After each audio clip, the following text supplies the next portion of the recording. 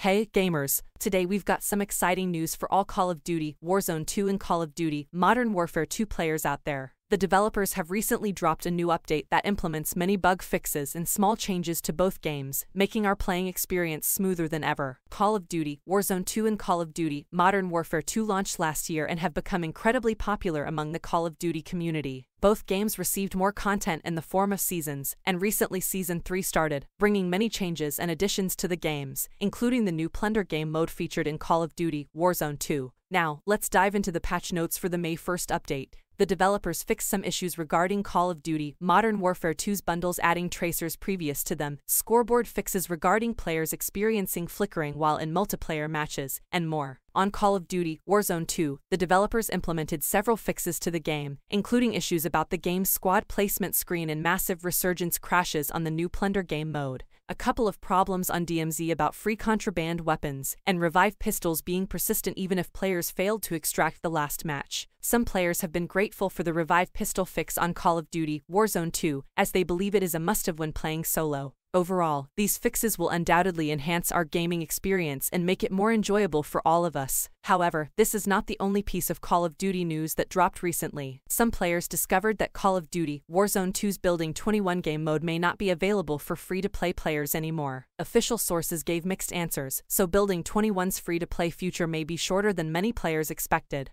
If you're interested in all the changes and fixes, be sure to check out the patch notes provided in the description. Remember, Call of Duty, Warzone 2 and Call of Duty, Modern Warfare 2 are available now on PC, PS4, PS5, Xbox One, and Xbox Series X, S. Thanks for watching, and happy gaming!